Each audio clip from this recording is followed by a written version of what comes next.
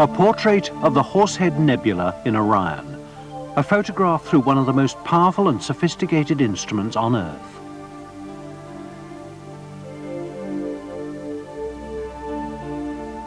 It came from here, the 1.2-metre Schmidt on Siding Spring Mountain in New South Wales.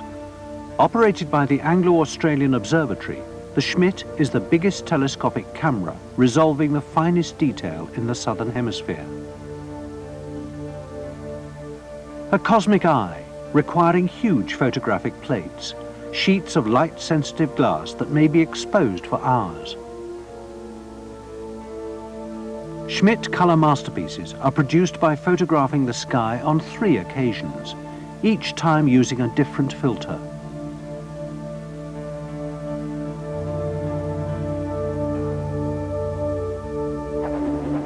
And here's a portable version. For it's just as likely that the amateur will be setting up for an overnight shoot in the outback. These photos of Halley's Comet were produced with such equipment.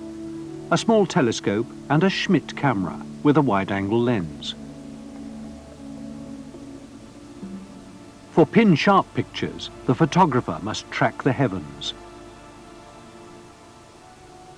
In this long exposure, the camera had locked on to the motion of the stars.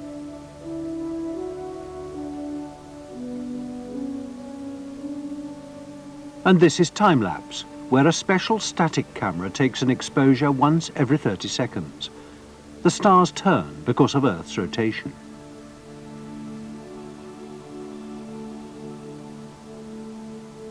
Do the same with an ordinary camera, but leave the lens open for a few hours, and the result is star trails.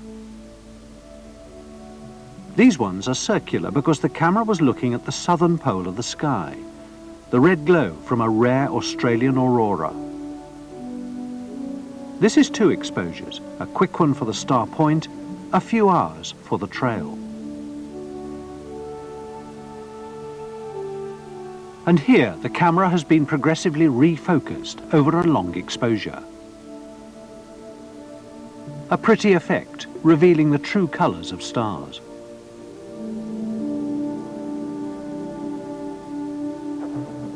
Mounted between the camera and the tripod is an automatic drive. It compensates for the spin of the Earth and keeps the camera locked on to its moving targets. Using such a drive, a long exposure achieved this picture on low-speed film.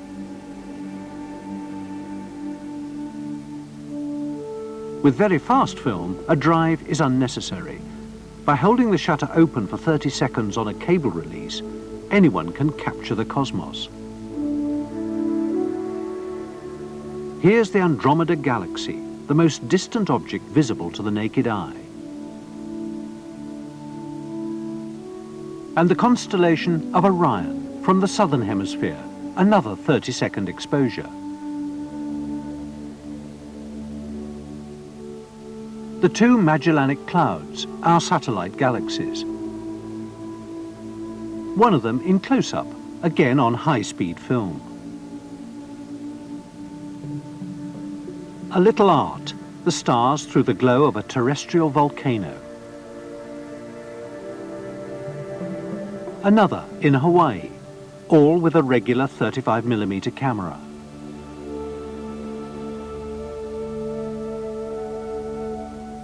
A little house beneath the stars. The trick was to use a flashlight on the bungalow during a 30-second exposure. The same here, and in the sky at the top, Halley's Comet.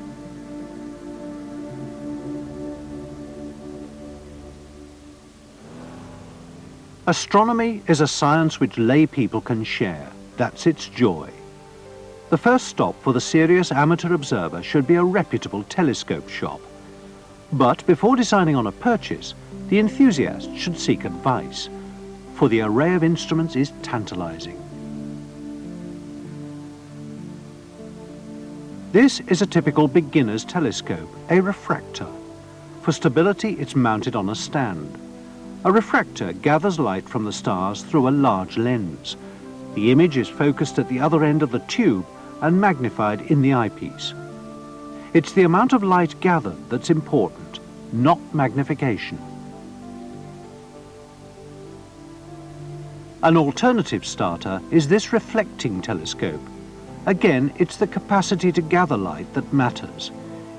Incoming light hits a mirror at the bottom of the tube. The light is bounced to a smaller mirror and reflected to an eyepiece on the side. This manual drive is a handy accessory to keep a telescope on track, for Earth is always turning. A motor drive is necessary for bigger telescopes. Their greater magnification calls for finer tracking. Here's a Dobsonian, a simple low magnification reflector, but pulling in lots of light. And it's relatively inexpensive. This one is a telescopic hybrid, part reflector, part refractor, lens and mirror synthesizing a superb image. A small instrument with a big performance, the stylish and intriguing catadioptric. There are smaller versions, no bigger than a camp stove and equally portable, a mighty eye on the sky for the mobile observer. And here a filter to turn a personal telescope into a competent solar observatory. With the filter and other safety devices attached, movie of a solar prominence. Also through a small telescope, the surface of the sun. Shots so defined they wouldn't shame a professional. And again, using a solar filter, a partial eclipse of the sun. An eclipse brings out the most exotic equipment. Giant filters to protect both telescope and camera, and most importantly, the eyes of the observer. The results can be awe-inspiring. But they can be had only through filters, whether expensive optics or the simplest device.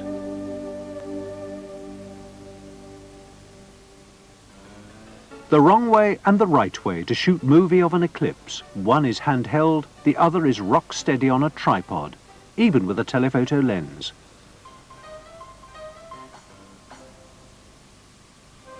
The lack of a telescope is no bar to astrophotography. This is an eclipse of the moon shot on a 35mm camera in central London, amid massive light pollution. And here, a partial eclipse of the moon, a touch romantic. The moon with 3 planets, Jupiter, Saturn and Venus. And a young moon with Venus.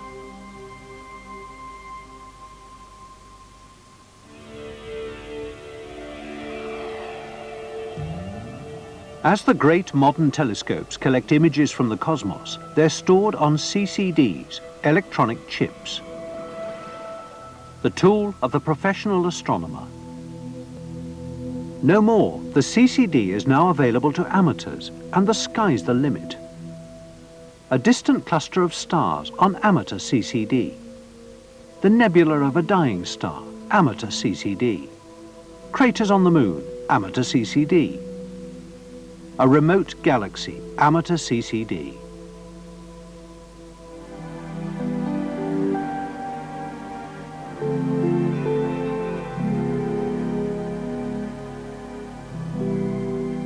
But for all the advances in technology, there's emerging a more traditional way for the lay person to capture the cosmos, the developing genre of space art.